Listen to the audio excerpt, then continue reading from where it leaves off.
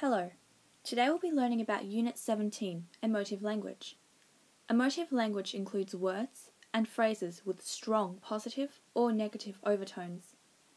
Such language conveys approval or disapproval, and whether the writer or speaker views the matter favourably or unfavourably. So what exactly is emotive language? Emotive language includes words and phrases with strong positive or negative overtones. The language conveys approval or disapproval. The language also displays the writer or speaker's point of view. Let's examine this first example.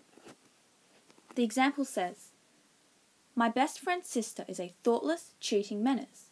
She copied all of my maths homework and falsely confided in my maths teacher that I was a lazy liar." The writer expresses disapproval of his or her best friend's sister, and we can see this through the use of the words thoughtless, cheating, and menace. It also strongly hints at a biased opinion, and a biased opinion is a one-sided opinion. Now let's discuss neutral language. Some emotive language may be neutral. Being neutral refers to words and phrases that are impartial. More simply put, it means not being biased towards one side. Examine the negative biased opinion and the impartial opinion below. Notice the difference.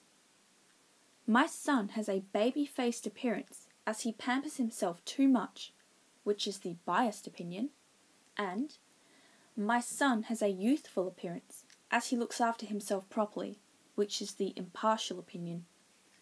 They both suggest the same event, but they are each worded differently according to the writer's point of view. Now let's talk about connotations. Connotations are suggested meanings, ideas, or associations.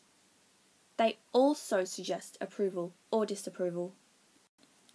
Notice the different connotations that express approval and disapproval below. The senior citizen shared some of their knowledge with me.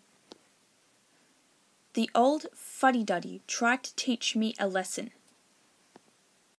To summarize, by the use of emotive language, writers or speakers attempt to prompt the audience into believing certain feelings or emotions. The writer or speaker may have a biased opinion. The writer or speaker may remain impartial.